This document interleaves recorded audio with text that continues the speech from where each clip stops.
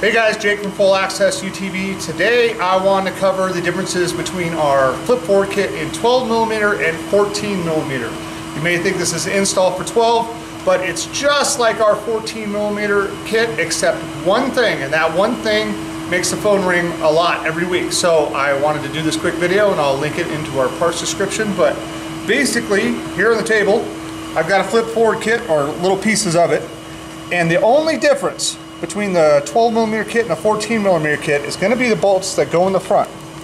So when you pull out your seat, you want to save those front bolts from the left and the right seat, and you're going to reuse those bolts. We don't give you bolts for right there.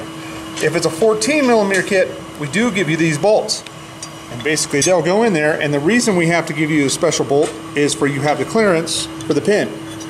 But being the 12mm kit, you already have the clearance, so we do not supply the front bolts. It's that simple. That's the only difference between the kits. So go ahead and continue watching that other kit, and as usual, please click that like and subscribe button, and we greatly appreciate it. Merry Christmas.